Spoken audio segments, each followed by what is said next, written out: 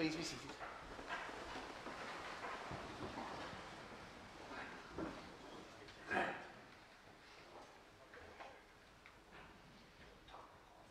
The grace of our Lord Jesus Christ, the love of God, and the fellowship of the Holy Spirit be with you all this day. When you come to a congregation, you obviously gather to come and meet your new congregation. It is sometimes with trepidation. And then when you get to know many of them, you find that they are full of wonderful life stories and journeys that they've shared in. And you as a minister become very privileged to become part of that story. So it is with Alexander James Gibson Sandy. As I got to know him and the life of this church, I got to know a very warm and wonderful man with a tremendous sense of humour. I got to know someone who was very intelligent and on the ball. I got to know someone who I admired. I also saw the reality of the difficulties he endured in latter years. But also I knew the love that sustained him, particularly through his family, and especially with Elsa, with whom he had shared some 62 years of married life. Indeed, one of the most joyous events of the last few years, especially during COVID, was the ability to share with Sandy and Elsa on their 60th wedding anniversary outside in their garden. It was outside. It was COVID times. As we had a chance to share in celebration, not the celebration they'd wanted, but the celebration that was forced because of COVID. But it didn't diminish Sandy's joy. It didn't diminish his sense of wonder. So we gather here to give thanks for his life today, to commend him to God's eternal rest and peace, to mourn his passing, to share our sense of grief, and also to share our sense of love. These words I came across the internet a wee while ago. I have been unable to attribute them to any author, but these words were written about the reality of grief, and the author gives great insight by writing thus: grief never ends, but it changes. Grief is a passageway, it's not a place to stay. Grief is not a sign of weakness, nor is grief a lack of faith, but grief is the price of love. That's what we do here today. We pay the price of love. When Sandy passed away on the 29th of December, we mourned his passing. Today we come to pay that price of sharing in the love that his journey has brought into ours. But we thank God we have that price to pay, because it means our lives have been part of Sandy's journey and he part of ours. So let us come before God in our worship and in our praise. His faith was always important to him, as was the music associated with his faith. We come to give praise to God as we sing together the wonderful hymn, Love Divine, All Loves Excelling. It is our tradition that we stand as we sing. Please do so if you feel able to do so. If you do not feel able, please remain seated.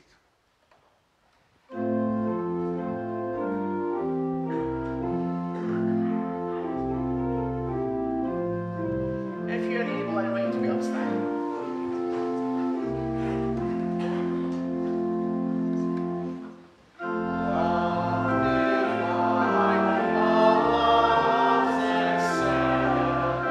Joy of heaven to earth come down.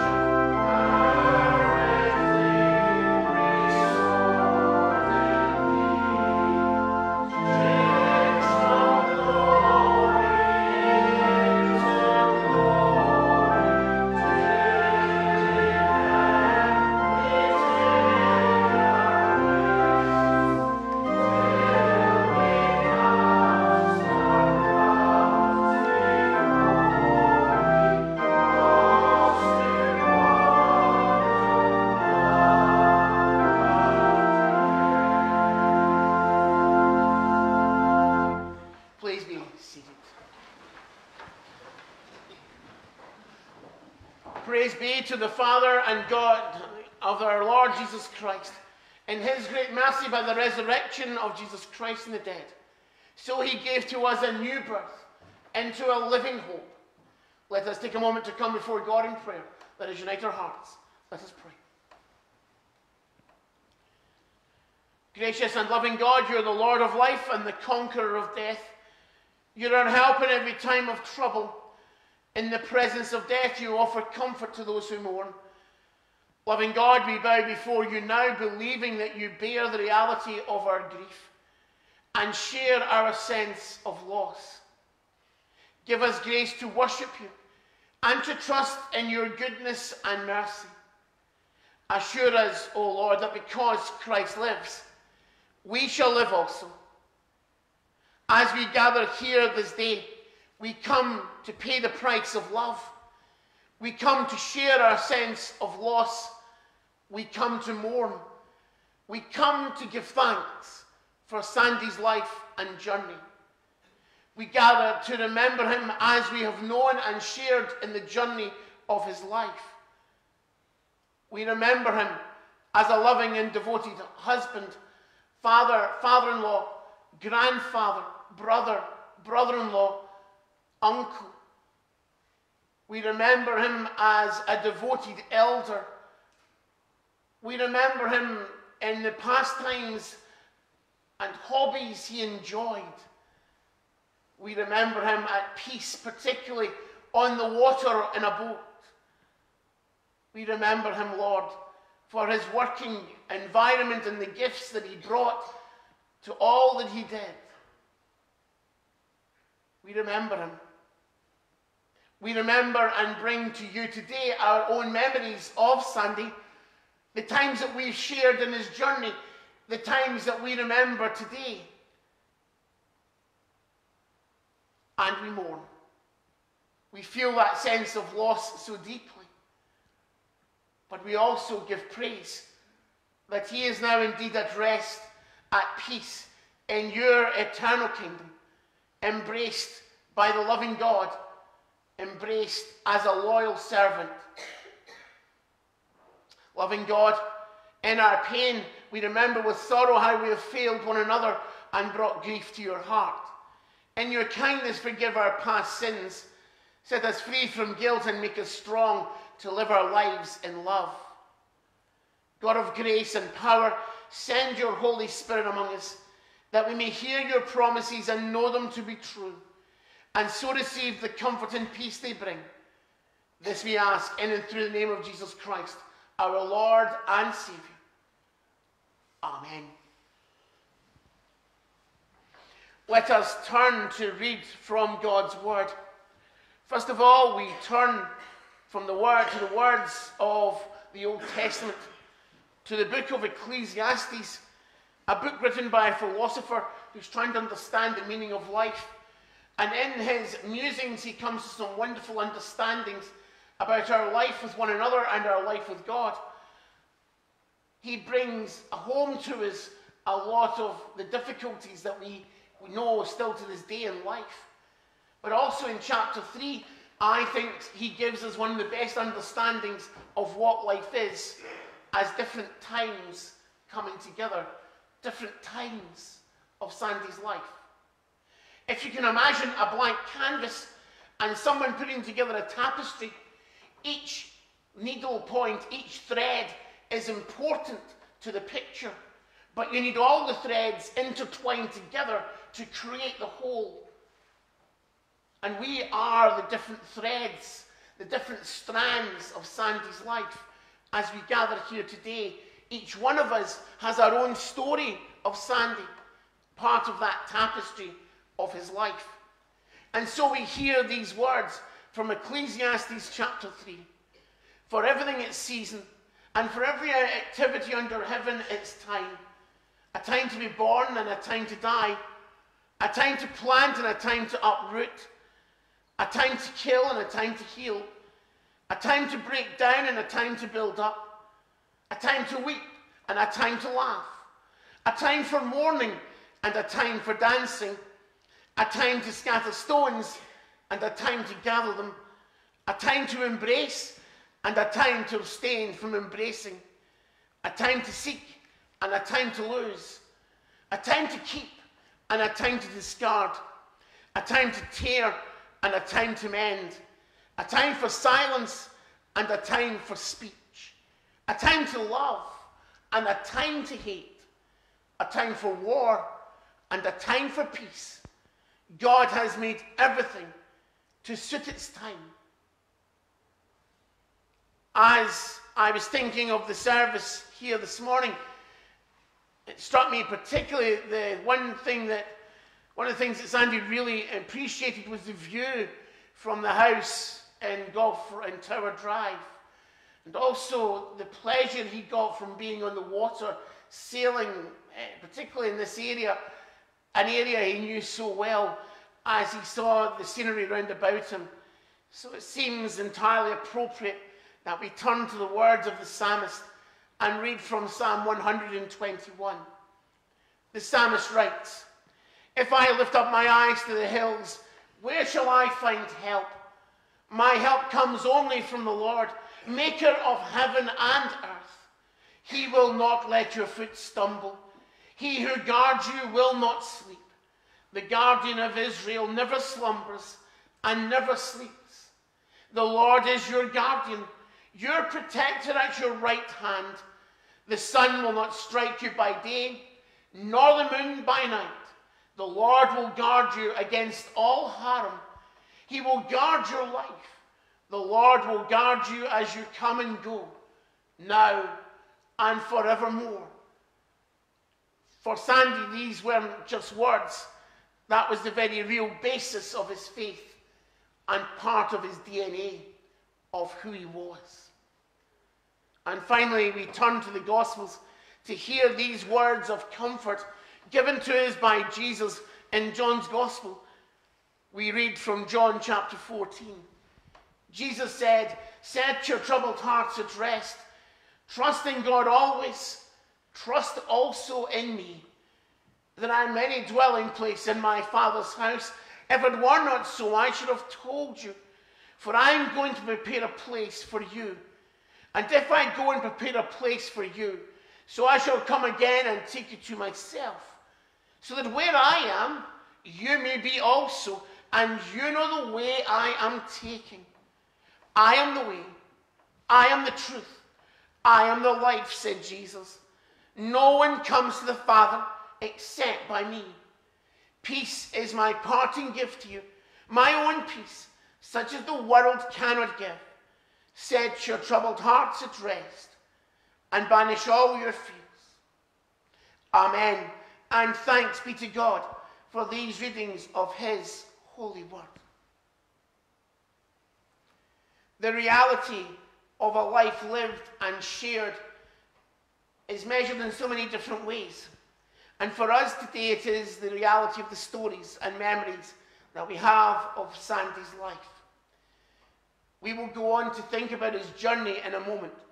But before we do so, we turn once more to sing to God's glory the great BB hymn as it is known, but also one that reminds us of the importance of the sea and the seafaring tradition in this area, and also the power of the sea as well, as we sing together, "Will your anchor hold in the storms of life?" Your anchor lift,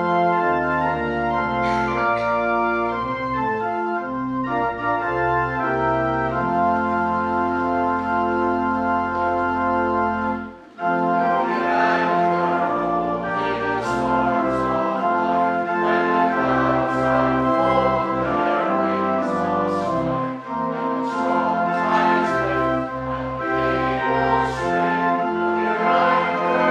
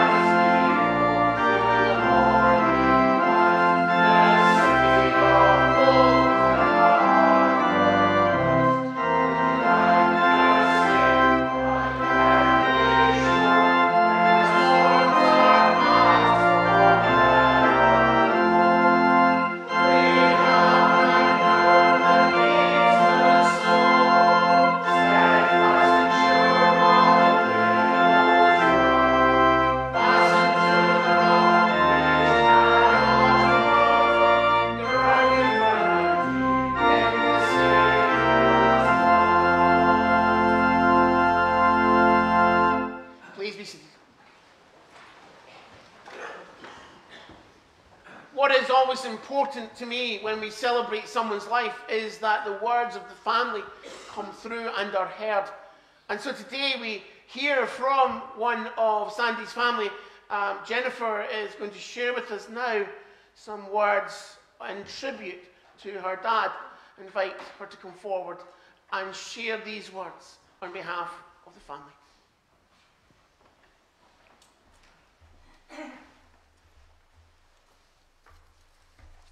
Hi everyone. I would like to say a few words today about my dad on behalf of myself and our family and my brothers and sister, Fraser, Andrew and Katrina. We all feel very privileged to have been brought up by such fantastic parents here in Greenock. They lovingly supported and encouraged us throughout our lives, and we are all very grateful and thankful for that. We have many happy memories of Dad from our childhood, and I would like to share some of these with you today. Dad loved to tell stories. When we were little, he would read us bedtime stories, enthusiastically making up voices for all the different characters. Years later, he took great joy in doing the same for his grandchildren. He had complete faith in all of our ability to achieve what he asked of us. From helping him win yacht races to reaching the top of various Munros and Family Hill walks. Occasionally though, his faith in our ability was a little optimistic. At dinner with Katrina's French exchange family, who didn't speak any English, he was keen to do some of his trademark storytelling. This time about the history of Scots-French relations from the Old Alliance, including Joan of Arc and Mary Queen of Scots, through to the present day. His French, however, was quite rusty, so we asked Katrina at age 14 to translate using her high school French. Let's just say much of the detail was lost in translation, but there was plenty of laughter along the way. Dad taught us many things: to sail, to swim, to hill walk, to fish, to share his passions and help us develop hobbies and skills of our own. Sometimes it must have been hard though. I am not particularly blessed with any musical ability, as those of you who know me will know. But at school we were encouraged to learn an instrument, and for some reason I picked the violin. Dad used to try to help me with music practice week after week, playing the correct notes on the piano until I managed to scrape them out in the violin. It must have been torture for him, but he patiently persevered. Dad taught us all to swim. When we were younger, what is now called wild swimming, and requires a wetsuit and a safety plan, was what we did every year in the summer, sometimes here in Greenock or at Lunderson Bay or Largs, and always in our summer holidays, which were often in Scotland, at St Andrews or at similar seaside resorts around the UK.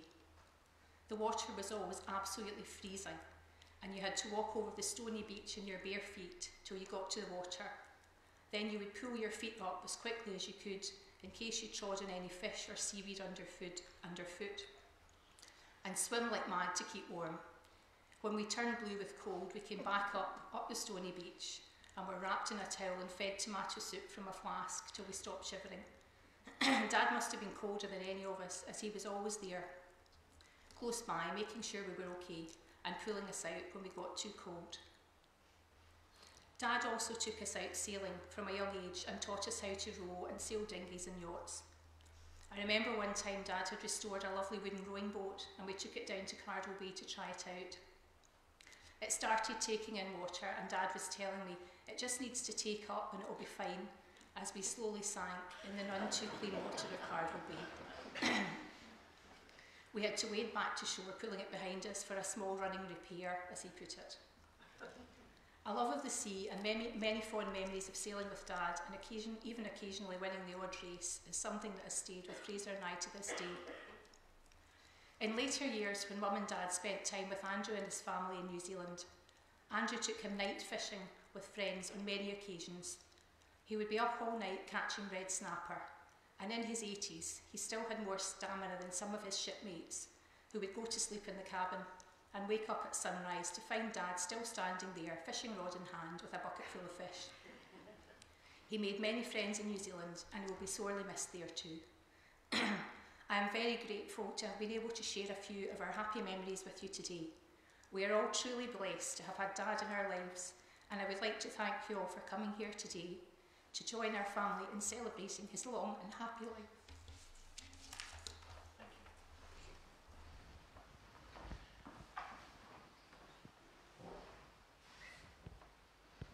You've got to admire his optimism for a running repair when you're sinking in Cardwell Bay.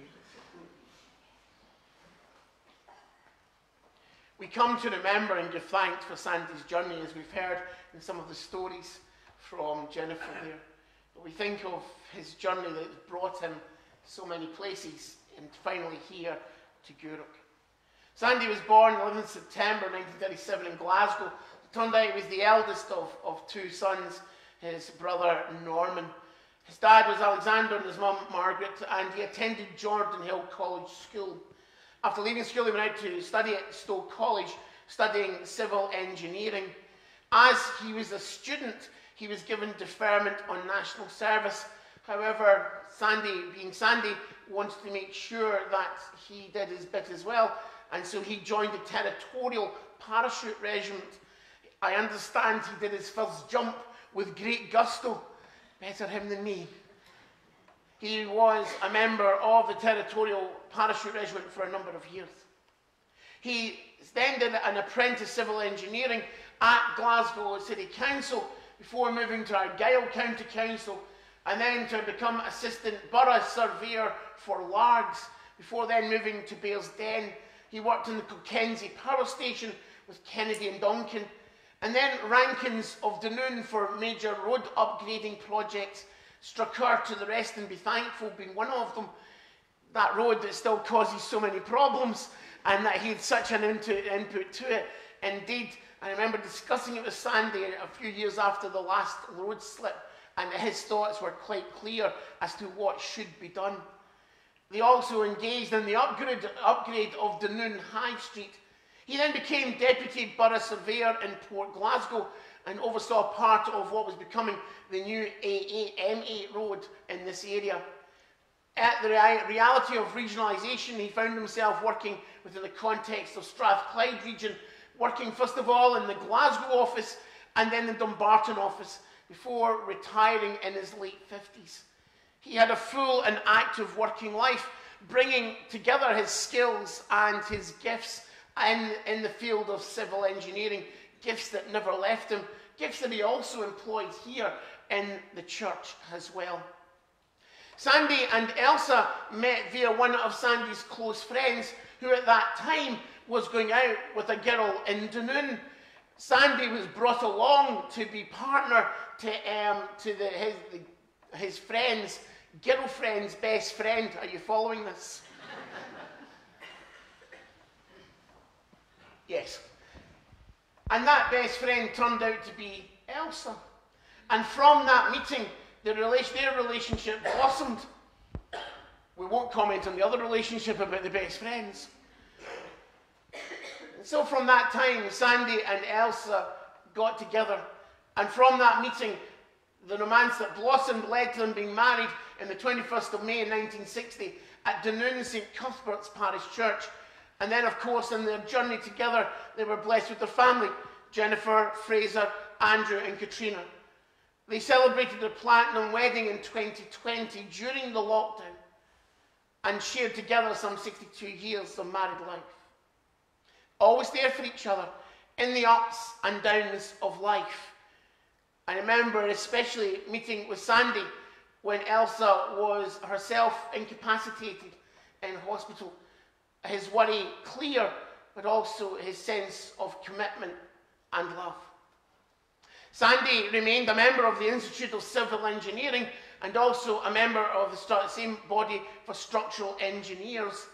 He played rugby for Jordan Hill Rugby Club, but as we've heard, sailing was one of his major pastimes. It was important to him and he enjoyed it greatly, and he was good at it. He was a member of the Holy Loch Sailing Club, Cardwell Bay Sailing Club, and the Royal Gourock Yacht Club. That's a lot of sailing. He also enjoyed racing yachts and dinghies and got involved in passing on his skills to others. He taught cadets and adults how to share in the joy of sailing. He was, well, let's put it, he was not a wee bit, he was very competitive. He liked to win, and he raced to win, but he enjoyed it. He was Vice Commodore at the Yacht Club and enjoyed whenever he could taking the children out on his experiences. I particularly love the story of hearing that he kept a plastic sheet in his car, so if any of the children fell into the water, they could still be transported home without doing any damage to the upholstery in the car. That was just Sandy, covering every eventuality, thinking through what might happen. His faith was evident through his work within the congregations that he shared in. He was ordained as an elder in Curran St Andrews in 1969, before then becoming an elder in Ashton Parish Church, subsequently in Old Gourock in Ashton, and he was presented with his 50th anniversary, his 50th year of service as an elder in 2010. He also taught in the Bible class, amongst other things. There were also the great family times where he enjoyed being out and about with the family, particularly in the caravan. He was a member of the caravan club, and there's a lot of caravanning with the family all over Scotland and many parts of the UK, including especially Weymouth, which was a favourite, as well as to Europe, and going perhaps further afield with the caravan than many others would think of, to Switzerland, Austria, and France, to name but a few. He loved nothing better than his hill walking and going up and down the Munros, but he took it a bit further as well because he also liked keeping his mind active as well. And so there were the evening classes in art and friends and French. In many ways, Sandy always had a passion for France. He was a bit of a Francophile, but he also maintained that outdoor passion. He loved nothing better when he was younger, camping with his brother and the family, taking the family up to camp in Glencoe, or fishing off the boat. And of course, the trips to New Zealand to see Andrew and the family were so important to him. He loved his music and was a member of the Greenock Male Voice Choir. He also played piano and loved his music dearly, particularly classical and jazz. Cleo Lane was one of his favourites. Due to his work and his working life, Elsa and Sandy moved around quite a few places, starting in Ballachulish before moving to Largs and Bearsden, and then moving to Hunters Quay, where they actually built their own house. And of course to Gourock for the last number of years, with that excellent view that they had from their house. But he also wanted a house with a big garden, and boy, that's what he got. Not just a garden, but a Munro at the back of it. So even better. And to Sandy, it wasn't just a garden, it became a project where he could lay down paths and create things in the garden, which was so important to him. And he still took great pride in it, in all that he'd done with it. Sandy was always optimistic and up for a challenge. He was engaged in things and was engaging to others. He always gave 100% to everything he started. However, he wasn't the best finisher of things that he started. Things might not necessarily be brought to a full conclusion. He always maintained a good sense of humour. That storytelling that we heard about came through in so many ways. He had a very dry sense of humour, which I related to very much. He also loved to tell jokes and tell stories, which were greatly appreciated. He was a man who appreciated, too, his Scottish heritage. He loved nothing better than to attend a Burns supper and to share some of the Burns songs that he knew and loved so dearly. As we have heard, he encouraged his family to be the best they could be, to try and teach and be the best they could do in all the different fields. He also, as we've heard, taught them to swim, but he also taught them to drive. However, that process of teaching them to drive was not fully a positive experience for the young people or for Sandy either. But he was always proud of the family, always wanting to tell you what they were doing and share what they were up to. He was loving and he was loved, and he was always there for the family, no matter what was going on. Sandy was always fit and active. He was very fond of his food and was himself a good cook. he could bake a very good loaf. But the last 4 years have not been good for Sandy. He has been going downhill and deteriorated rapidly. He was diagnosed with prostate cancer in 2019, and he eventually had to go into Glenfield in April 2022. He had been in and out of hospital, but died in Glenfield on the 29th of December. I know that Elsa and the family would like to say a huge thank you to the staff at Glenfield and to all who dealt with Sandy in the hospitals, and for the hospice volunteers who made sure he got to appointments at so many different places. These times and these times shared were greatly appreciated by the family. And so we come together today to remember Sandy as we've known him and as we've loved him. I have my memories of him, as you will have your own too. But we come to remember especially the family who are at the very centre of his being. We come to remember Elsa, from that meeting in Dunoon as an add-on to a foursome, to the whole of their married life together and all that they've been blessed with and shared in, to the family he was blessed with Jennifer and Giovanni, Katrina and Stuart, Fraser and Elizabeth, and of course Andrew and Annette in New Zealand, for the grandchildren Alistair and Finlay, Callum and Ailey, Sophie, Lucy, Cara and Lucas, and of course for his brother Norman and Margaret, and his niece Catherine and nephew David. We remember them as a family today. We name them before God and ask God's blessing and peace to be upon them. We come to share now in our time of prayer, and in our prayers we have a moment of silence. In that silence I would ask you to remember Sandy as you knew and loved him, and also we bring before God the family and ask God's peace to be in their hearts. We pay the price of love. We pay that price in the soreness of loss, but we pay that price with thanksgiving too, because our lives have been blessed by knowing and sharing in Sandy's journey. Let us pray. God of all grace, we thank you for that you sent your Son, Jesus Christ, to break the power of death and to bring life and immortality to light through the gospel. He shared our life and took upon himself our death and opened the kingdom of heaven to all believers. Lord, look not on us, but on us as found in Christ Jesus our Lord, and bring us safely to the judgment, to the joy and peace of your eternal presence. Holy and loving God, you hold all souls in life, and we praise you for those who have shared this earthly life with us and have entered into eternal life with you now. Here today we come to thank you for the life of our brother, Alexander James Gibson. We thank you for all that made Sandy special to each one of us gathered here today and many others. We thank you for all that you gave Sandy in his journey and accomplished in his story. We come to thank you for all that Sandy meant to those who knew him and loved him.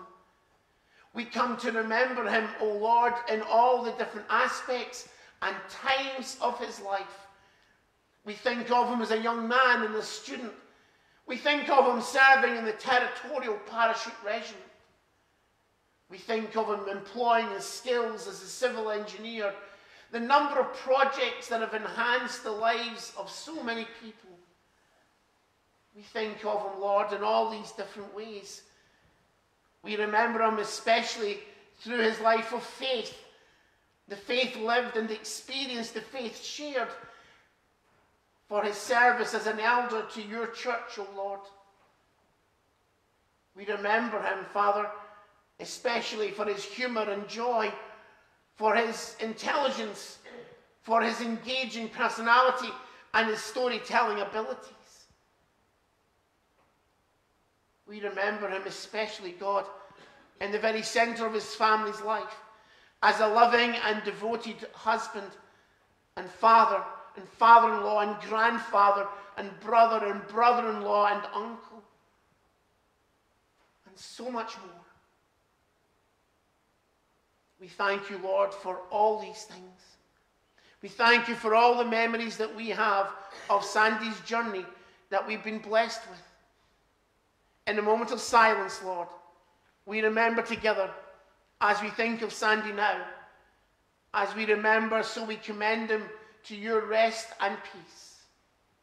Lord, hear our prayers.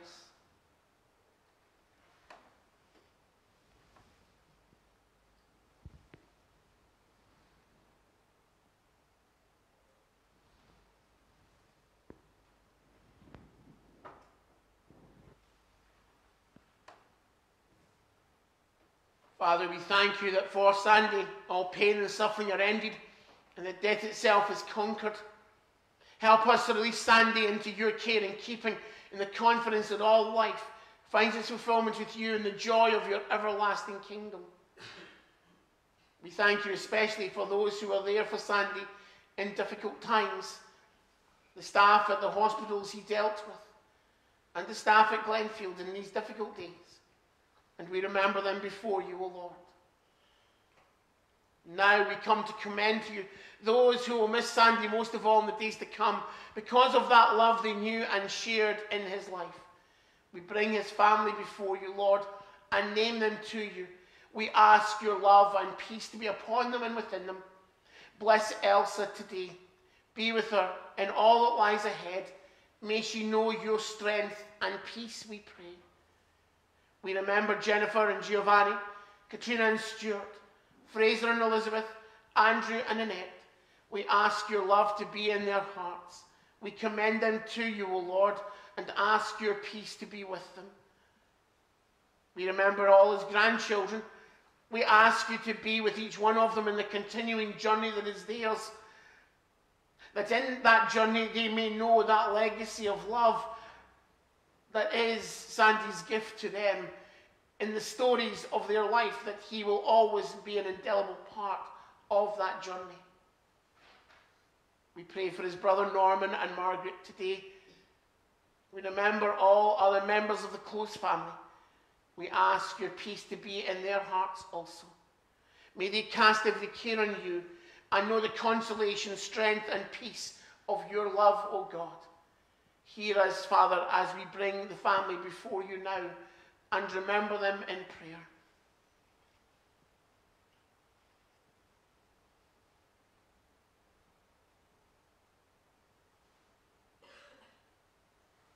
God of all comfort, in the midst of our pain, heal us with your love. In the darkness of sorrow, shine upon us as the morning star. Father, awaken us as spirits of mercy, that as we feel the pain of others, we may share with them the comforts we receive from you, and bring us at the last with all your people into the kingdom of your glory, where death itself is ended, and where every tear is wiped from every eye. In your name, O God. Amen.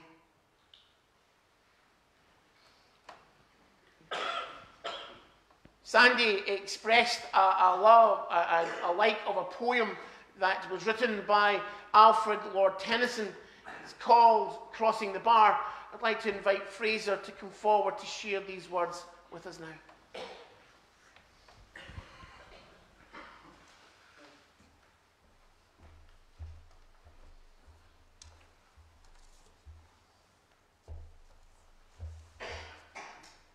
Sunset and evening star, and one clear call for me, and may there be no moaning of the bar when I put out to sea. But such a tide as moving seems asleep, too full for sound and foam, when that which drew from out the boundless deep turns again home. Twilight and evening bell, and after that the dark, and may there be no sadness of farewell when I embark. For though from out our bourne of time and place the flood may bear me far, I hope to see my pilot face to face when I have crossed the bar.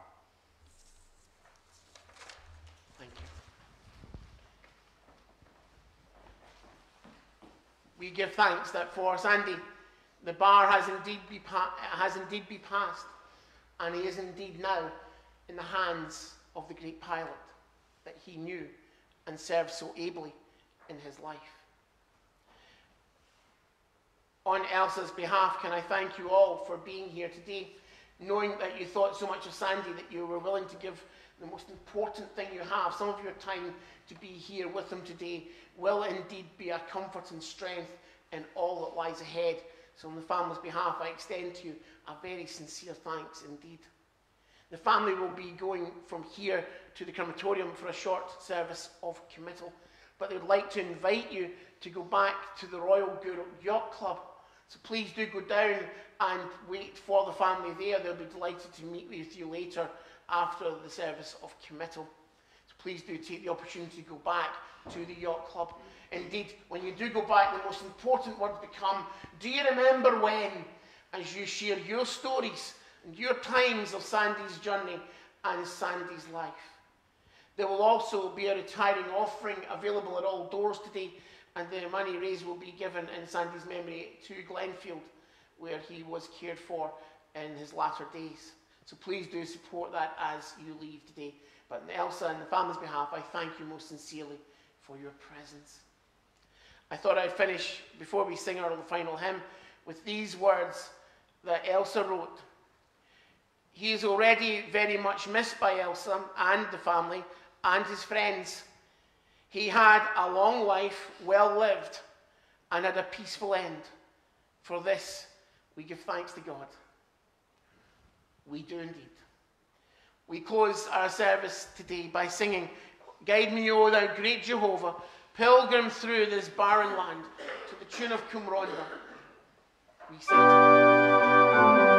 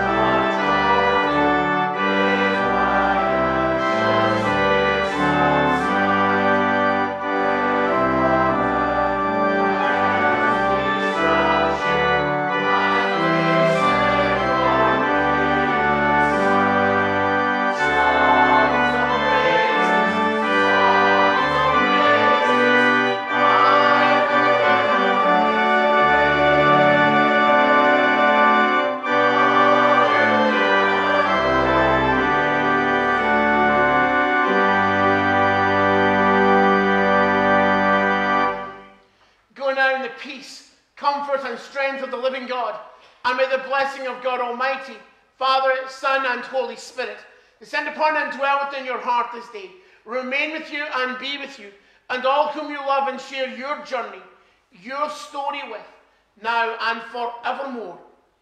Amen. Ladies and gentlemen, I ask you please to remain upstanding.